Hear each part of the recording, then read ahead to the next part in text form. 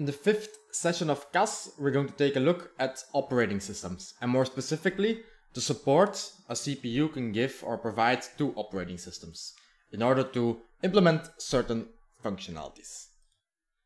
So let's first take a step back. Assume you have a simple RISC-V CPU. You have the CPU, you have some memory, and think you have some machine, maybe a laptop, on which you can compile RISC-V assembly to bytecode.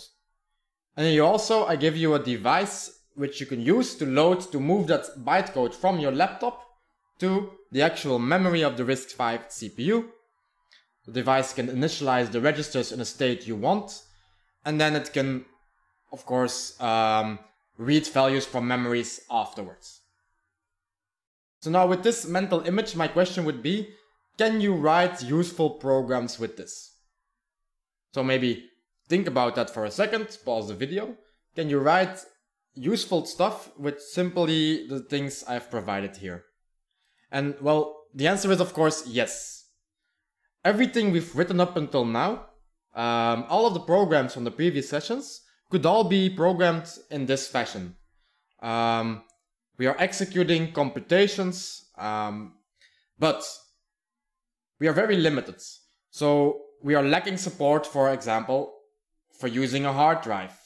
We are lacking support for I/O devices. Our CPU and memory doesn't have a screen attached to it. There is no mouse, there is no keyboard.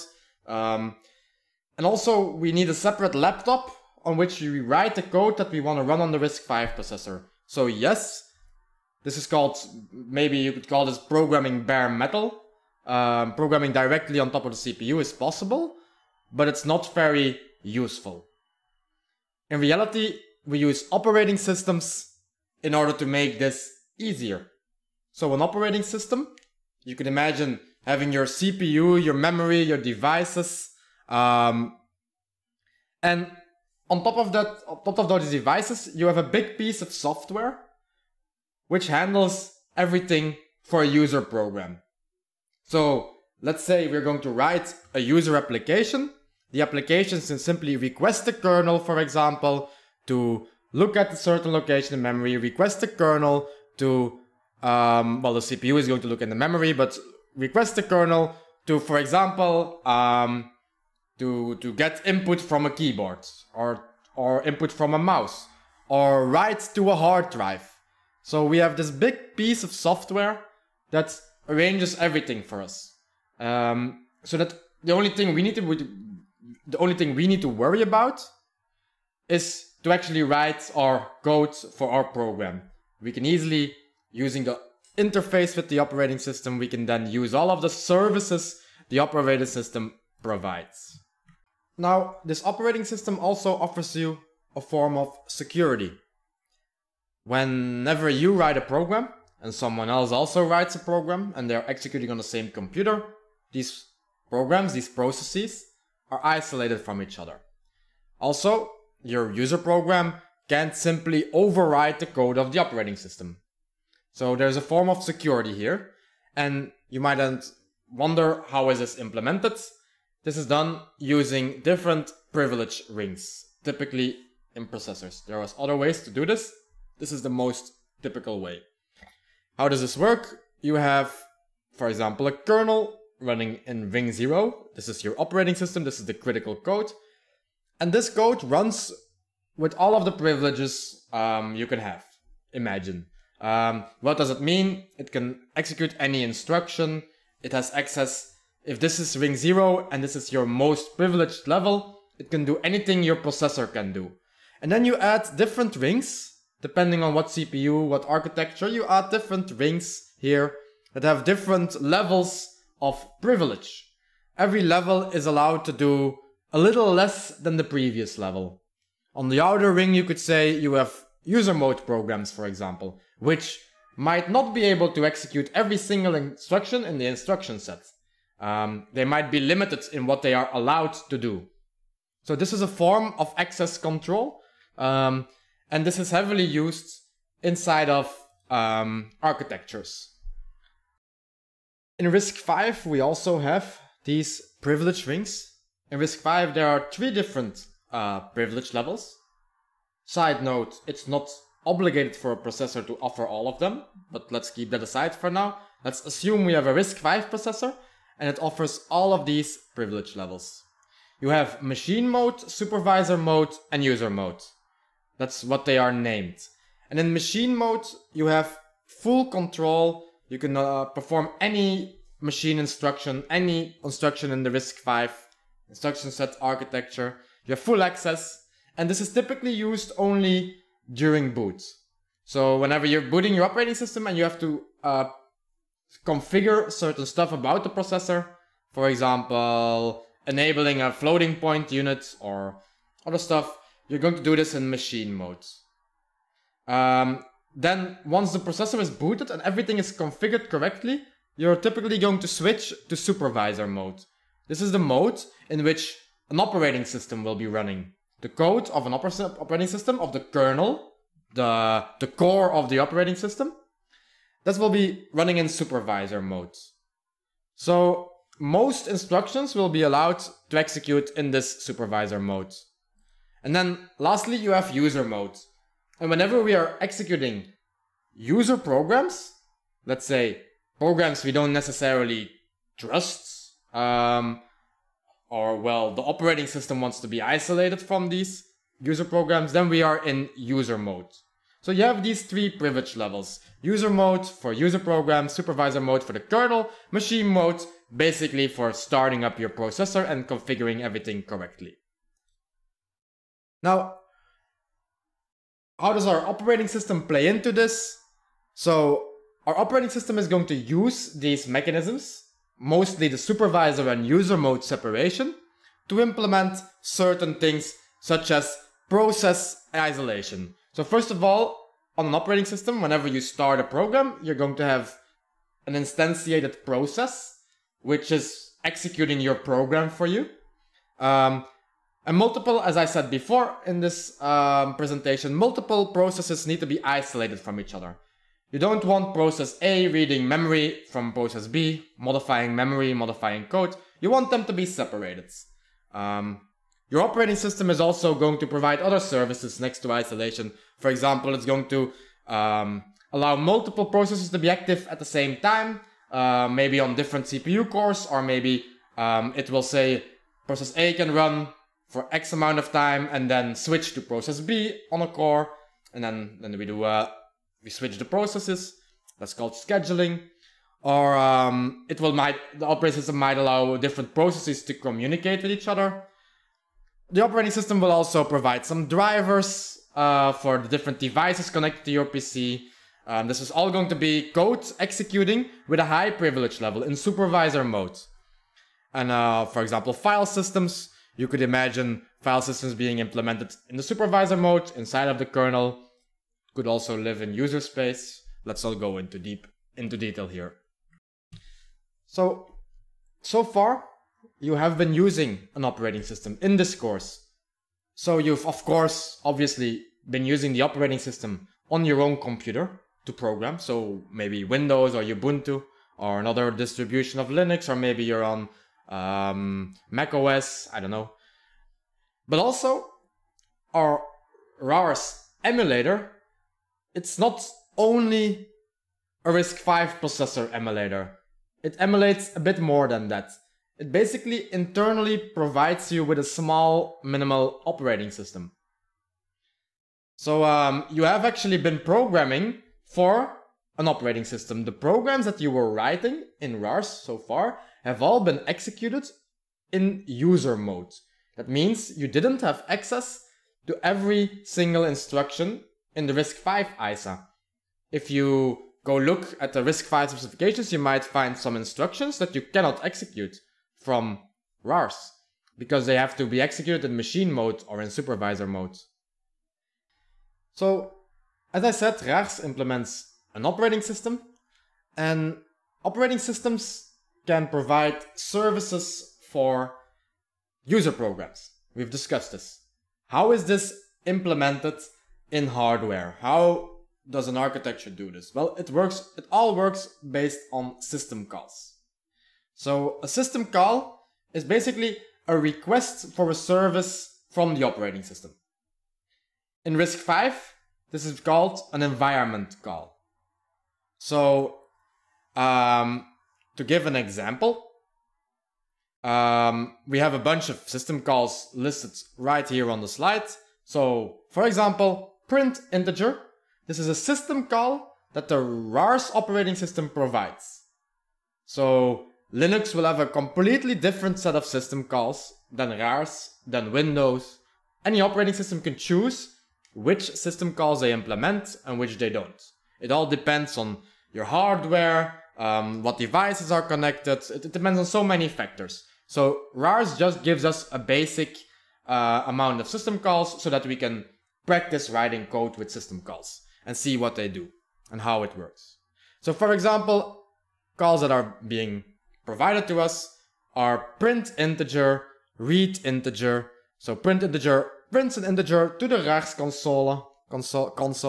How does it work? Well, you're going to load the integer that you want to print into A0. You're going to load the value 1 into A7. And then you're going to call the eCall instruction. We will get back to this with a code example, but it's as simple as that. And then RARS will execute the system call for you. So you've requested to print a certain integer, so RARS will print this integer to the console. Reading an integer works very similar, only you don't have to provide an input argument. Instead, you just load the value 5 now in A7, and then in A0, you will get the result. So what readInt will do is it will ask the user to input an integer while your program is running, so it will pause the program execution. It will ask the user, please enter a number. You enter this number, you press enter, and then this number you entered as the user will be in A0. Those are two very simple examples of system calls. We have a whole list of system calls. You can find it on the RARS GitHub page, environment calls. These are the calls that are supported. So there's a lot of them. Take a look through the list to see what you can do. Keep in mind, these are not all typical system calls. Some of them are very specific to the simulator. So, for example, we also have this read from a file descriptor, so you could read from certain files, and many more system calls. Now, let's take a look at a simple, very simple example program. So in RARS you have the console, and on the left here, we have a small program, systemcall.asm, which you will find on Toledo as well. And what it does is it simply prints the number 666, and then the program finishes. So how does this work? Well, as explained already in the previous slide, we load the value 666 in A0, we load the value 1 in A7. A7 is going to be the register that decides which system call you're going to execute. So from this list, printInt would be the A7 value 1. And then for printInt, you could see here in A0 you expect the integer to print.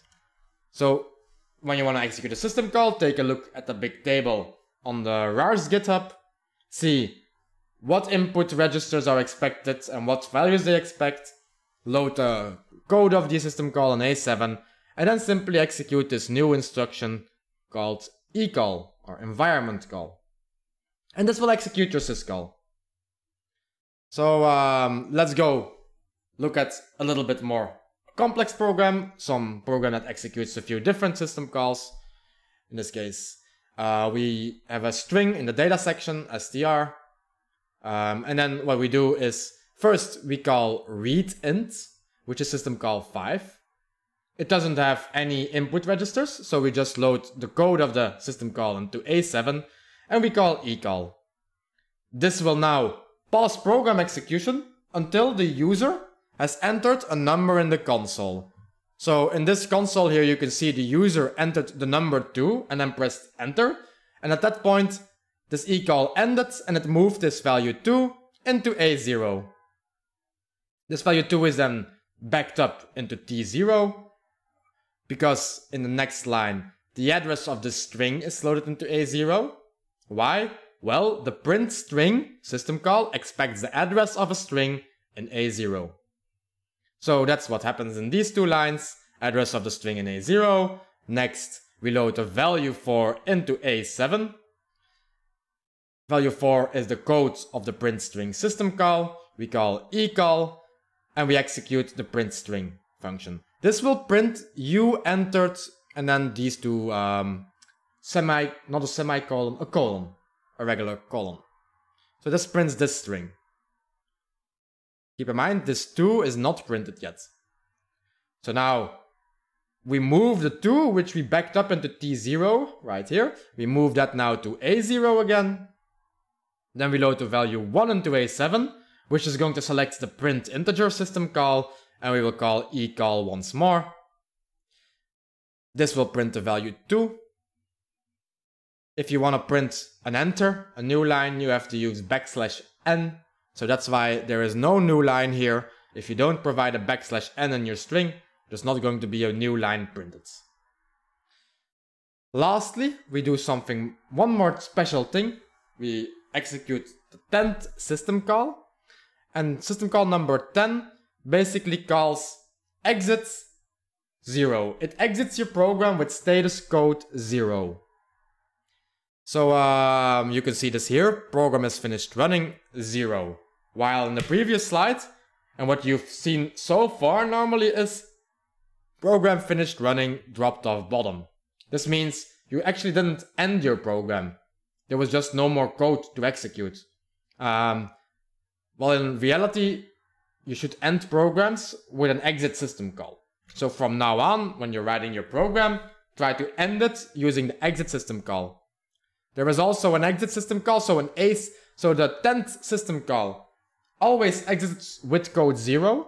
There's a different system call you can use to exit with a separate status code. So you could have different exits in your program with a certain status code depending on where the end of your program was reached. So you could have an exit in case of an error condition, and you could exit maybe with the value 10, meaning some kind of exits.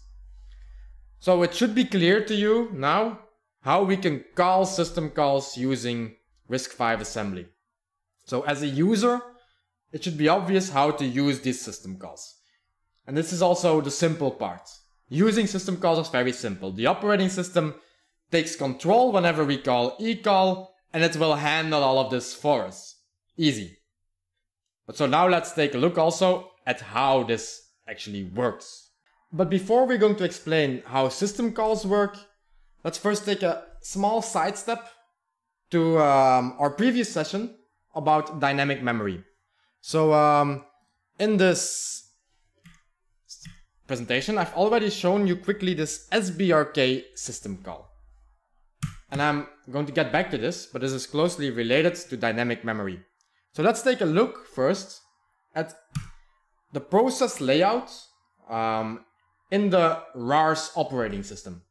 So the way, whenever you start a program, you have this big address space of addresses you can use, and your program will have a certain fixed layout. This is determined by your operating system. Your operating system is going to decide what to put where, basically, in memory. So in RARS, you can configure this, but I've shown the default layout here. And what's happening here? Well, right at the bottom, you have this text section. In this text section, your code is being saved. So if you try to load this address, you're going to load some code that's stored there. Most of your jumps, or probably all of your jumps, are going to be landing right here in this text segment. The external segment we're not going to discuss. Look up if you're interested in what the segment does, but this is mapped above the text segment, below the data segment. The data segment is where we are storing all of our variables by default. Then, these are the global variables, the one that we know in advance, the one that we put, of course, in the data section. So last session, remember, in the data section we created this big heap. But in reality, when we're working with operating systems, this is not what happens. Because if we do that, then we have a a big data section by default, while our data section could be a lot smaller. And remember again, we are allocating 1,000,000 bytes, for example, but maybe we will never use these bytes. And in an operating system, you actually really care about that. You don't want processes to reserve more memory than they actually need. No, what you want to do as an operating system is reserve just enough memory for processes that they can be loaded and start running. And whenever they need more memory, well, then they can just ask for more. And for exactly that, we are going to use the SBRK system call. Basically, SBRK is going to ask the operating system, it's a system call, please, operating system, I need more memory. Can you give this to me? That's what SBRK does in words. So what it does in practice is you have in the OS, it's going to put some extra regions. So you already know the stack region. This is also a region of memory that grows. It starts at this address and it grows from a high address to a low address. So what's drawn here is a stack with a bunch of elements on there. So the stack pointer is now at a lower address than the start of the stack. And similarly, we have a region which is called a heap. So we discussed heaps last time. Heaps are going to be used to create these dynamic structures. So that's all previous session. But now know, the operating system actually provides support for us to create this heap which can grow in size over time. So this heap region, initially, it's pretty much just empty. There is nothing there. And every time you call the SBRK system call, you're going to increase the size of the heap. How much? Well, SBRK, it asks you for the amount of bytes that you need in A0. And then the operating system is going to expand the region of the heap with A0 bytes. It's going to make this bigger. Initially there is nothing here, and this expands upwards. By the way, this is also one of the reasons the stack grows downwards, because we have two regions which are dynamic in size. The text region, you know in advance how big it is. You compile your code, you know how big it is. The data section, you know how big it is. The external section, you know how big it is. The memory mapped IO section, which we're not going to discuss, but you know how big it is. But the stack and the heap, they grow during the lifetime of your process. And you don't want to reserve too much space in advance. And so what they have decided to do is to let these grow towards each other at both ends of the address space. That's why they decided to let the stack grow downwards. And then all of the space in between does not need to be allocated. So there might be addresses here, but they are not necessarily present in memory. Again, I'm not going to go too deep into that concept of allocating memory and having half allocated processes. This is a part of typically virtual memory, and this is something for an operating systems course, which a lot of you will probably have next year.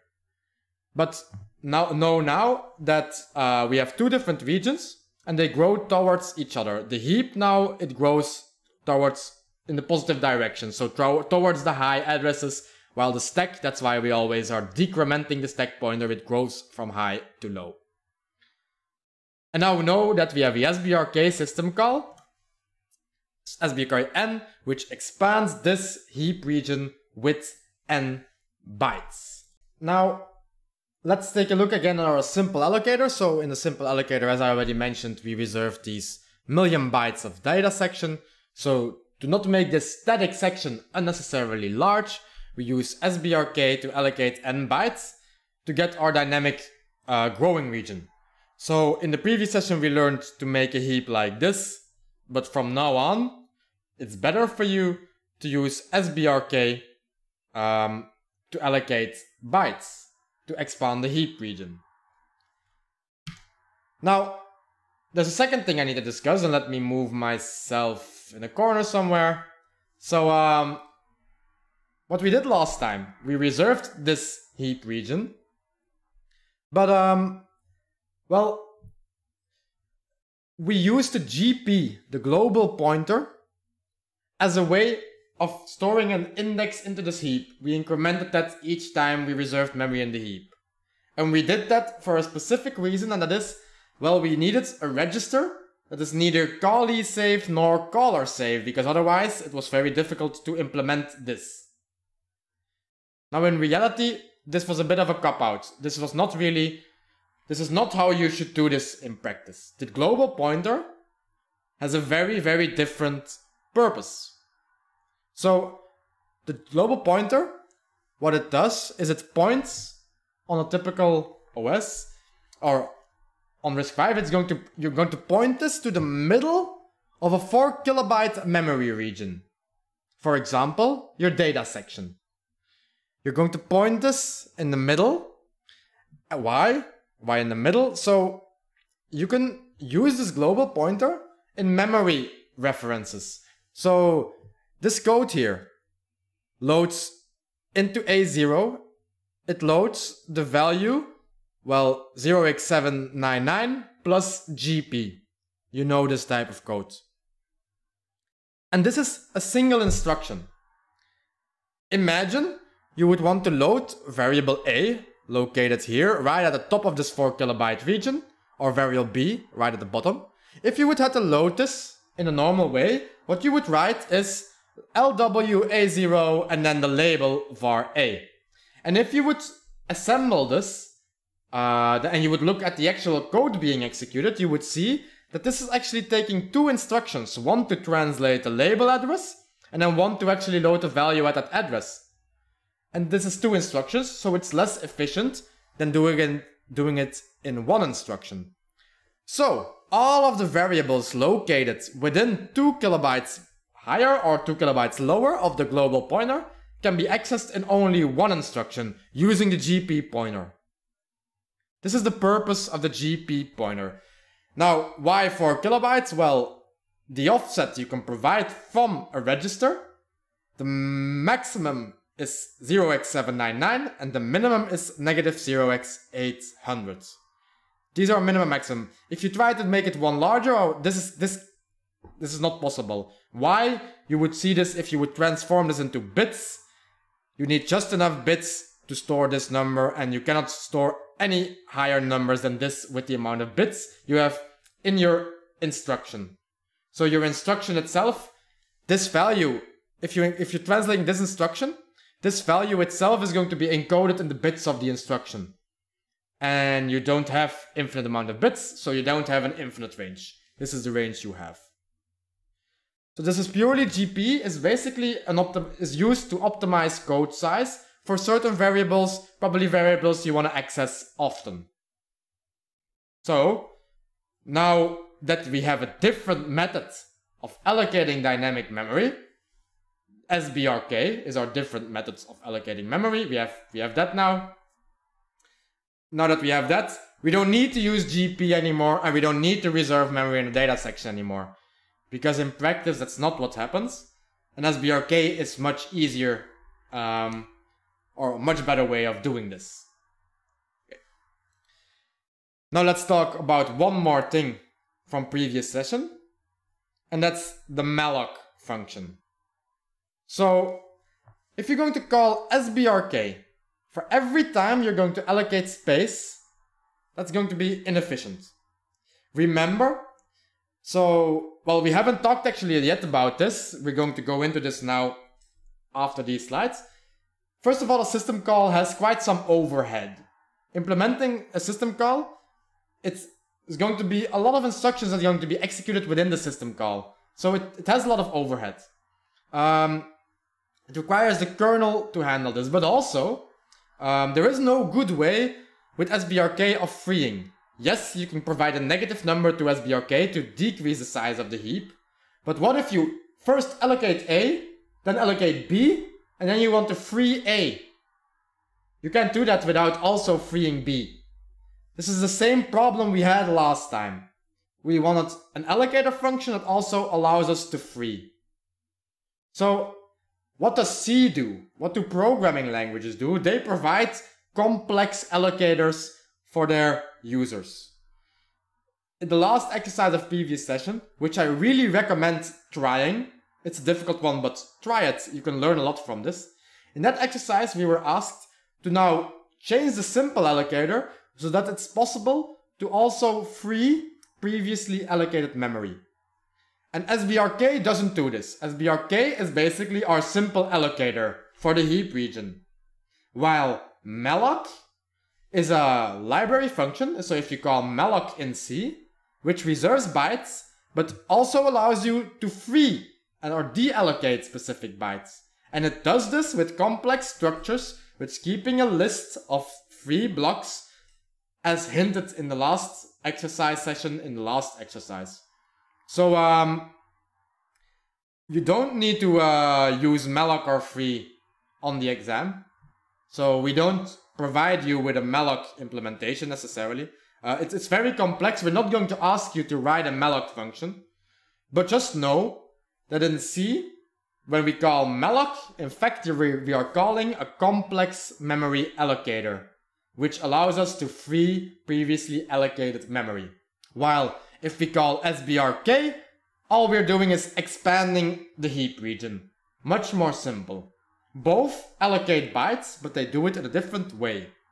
So now you should be realizing the difference between, first of all, what we did in the previous session, where we created a big data section with a big chunk of memory and the global pointer pointing within there, which was just a way of explaining dynamic memory, but not the way it happens in practice. GP has a different purpose. You should now know that SBRK functions as a simple allocator and is a good replacement for what we did last session. And then you should know that malloc is a C function, which is basically the implementation of a complex allocator. It could be very informative for you to look at the implementation of malloc and see if you understand what's happening there. It's not necessarily easy. Let me move myself back into frame. Let's now jump back to risk 5. Place myself in the middle of this slide so that you can read everything. So what we're going to talk about now are interrupts and exceptions. So previously I told you we're going to get back to how system calls work. Well, we're now getting there. And this is closely related to interrupts and to exceptions. These are all concepts. Interrupts, for example, what is that? Well, let's say you press a key on your keyboard. What's going to happen is, well, your operating system needs to be aware of the fact that this key has been pressed, so that it can send this key press. Remember, your operating system might implement your keyboard driver, and this driver, it needs to send this key press to the application that was probably currently open on the screen. It's a job of the operating system. But the operating system was probably already doing something. It was not simply listening for key presses, it was doing other stuff. So you're basically interrupting your operating system. Literally. You're disturbing him. You're pressing keys while it's doing other stuff. So what happens internally then is there's going to be a certain flag raised to the fact that there is an interrupt being occurred. And your operating system can see, oh, there's an interrupt. Someone wants to interrupt me. And whenever it has a good moment to check this, it will take a look at this interrupt and it will handle this. And how will this interrupt be handled? This will be done by raising a trap. I'll get back to that. But so the operating system sees, oh, a key has been pressed. Let's raise a trap to handle this key press. Exception is a different thing. So it's possible that stuff can go wrong. You could write a faulty program that does certain stuff. For example, you could jump to an illegal instruction. If your program counter is pointing to an instruction and that instruction does not exist, then you get an illegal instruction. What can your processor do at that point? How can he solve this? Of course, he can't solve this. So what he does is he raises an exception. And when an exception is raised, we immediately trap. So for an interrupt, we don't necessarily immediately raise a trap. We can handle this whenever we are ready to handle this. An exception, you need to handle this immediately. You need to trap. This is typically used when something goes wrong. But not only. It's actually, exceptions are used for more than just when things go wrong. What else are exceptions for being used? For example, to implement system calls. So the eCall environment call instruction in RISC-V is simply just another exception. So you have this exception here, number 8 and number 9. And especially this number 8 is the one you want to focus on. You're in user mode, your processor is in user mode, and you execute eCall. What's going to happen? You're going to jump. Well, you're going to raise a trap. You're going to cause an exception. eCall is going to cause an exception. It's going to raise a trap. And then let's see what happens. So we have here different reasons a trap can be raised. An interrupt can raise a trap. An exception can raise a trap. And an eCall is just a special exception. And it also raises a trap. Now let's see what happens. What does it mean, raise a trap? This becomes somewhat complicated. So what happens on a high level? When a trap happens, your processor jumps to a specific place in memory, which is called the trap handler. This trap handler will have code to deal with the trap. Now, where is this code located and what address is the processor going to jump to? Well, this is being stored in registers. So, in your processor you have your normal registers, the one that you use, your T0s, your A0s and so forth. You also have control and status registers. And these are being used for special stuff, let's say. For example, you have the UTVEC register. The UTVEC register stores an address. What address? Well, the address of the trap handler of the user mode. You also have a trap handler in supervisor mode and a trap handler in machine mode. You have 3 different trap handlers. The addresses are stored in control status registers. You also have some different CSR registers which contain information about the trap. So what was the trap that occurred?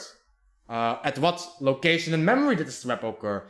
The other registers are going to contain information about the trap so that the operating system knows how to deal with the trap. Or the operating system, when we get into machine mode, it also could be that the user mode handles this trap. In that case, your operating system is not the one responsible. No, the program itself tries to solve the problem. So you now probably wonder, well, which mode is it? Who's going to handle the trap? And that all depends. So by default, when an exception happens, when an interrupt occurs, we raise a trap. The trap makes the processor by default go to machine mode. But there are certain registers, the delegation registers, let's call them, which delegate exceptions to a lower privilege level. So let's say in user mode, you execute an eCall. eCall is automatically going to be handled in supervisor mode. Let's say you do an illegal instruction. You could set MEDELEG, machine mode exception delegation. You could set a certain bit in MEDELEG to forward all illegal instruction exceptions to the supervisor mode trap handler. And the supervisor mode trap handler could forward, again, all of these exceptions. Let's say the illegal instruction exception. It could forward this to user mode.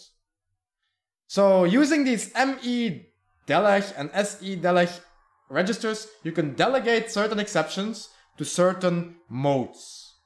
And that's how is being decided what specific mode and what specific handler is going to handle. So if it's machine mode that handles it, the handler is an empty VEC. The address of the handler is an empty VEC. If it's supervisor mode, an STVEC, and so forth. So that's what happens when a trap occurs. Your code jumps to one of 3 locations. The machine mode handler, the supervisor mode handler, or the user mode trap handler, depending on how your delegation registers are configured. That's how it works in RISC-V. Now let's take a look at these different control status registers that are being used in these trap handlers to determine what actually happened and what needs to be done by the operating system. Because right now we're in this trap handler and we know, well, a trap has occurred. But what trap? Was it a system call? Was there an interrupt? Was there an exception? What exception was there? And so forth. And now we're going to use these control and status registers. So every privilege level has their own set of registers, all used in their own respective handlers. And so let's take a look at the user versions in user mode. You have the user status register, the use status.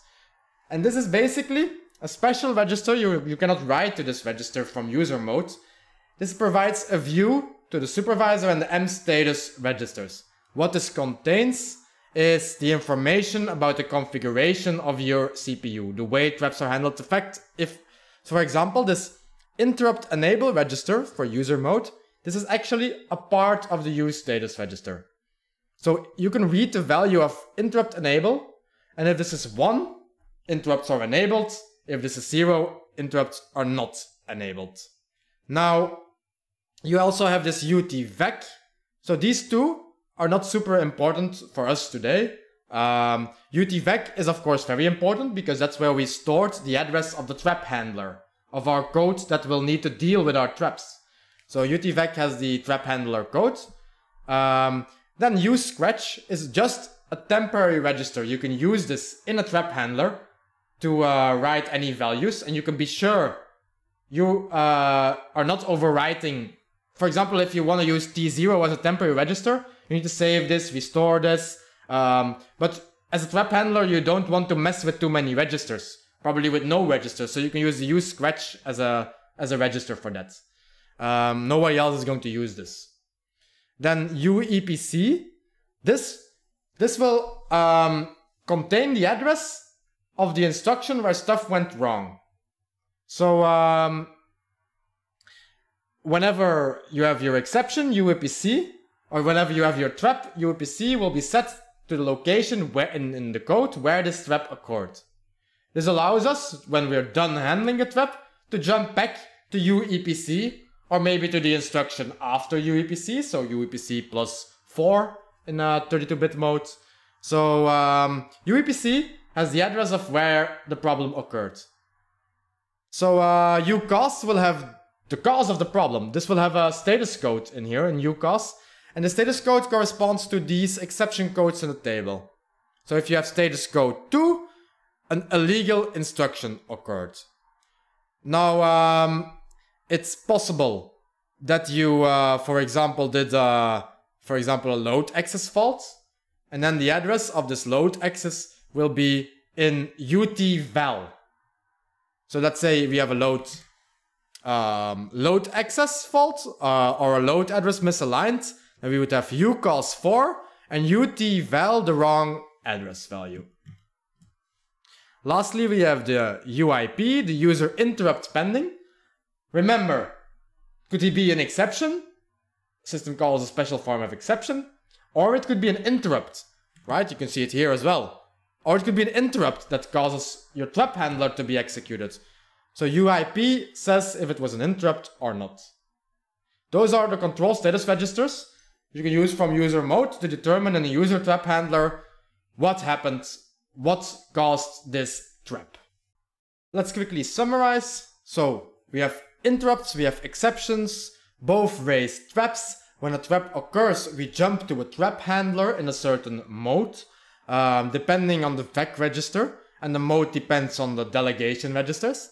Then this handler needs to solve the problem, the trap that occurred.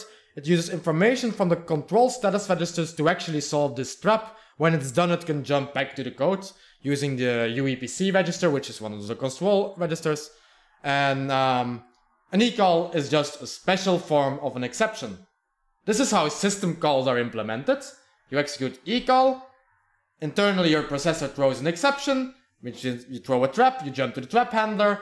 The trap handler sees, oh, so this is going to be the supervisor trap handler sees, oh, you threw an exception, the status code was 8, so you threw an eCall, so you want to do a system call. So let's execute the system call that you requested and then jump back.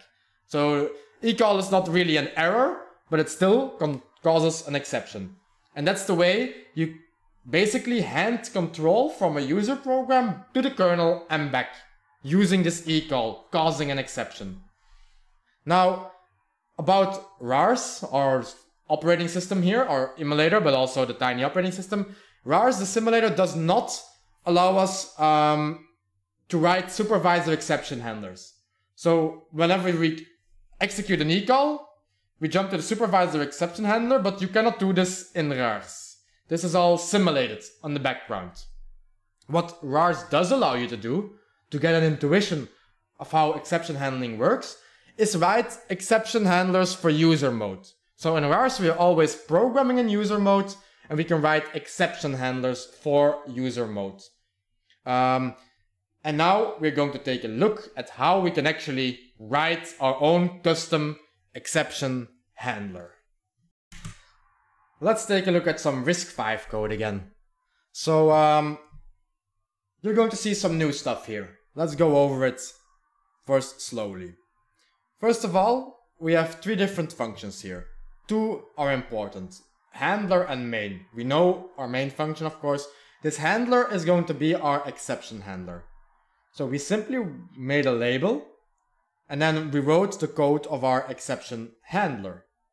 Now, let's not look at the exception handler just yet. Just know it's located here as a label handler. Alright. Now remember, when an exception occurs, we jump to utvec. So, if we want to jump to our own custom exception handler, we need to set utvec to the address of our exception handler. It's as simple as that. So our main function, what it does in the beginning, is it loads the address of our handler in T0, and then it executes this weird instruction CSRRW.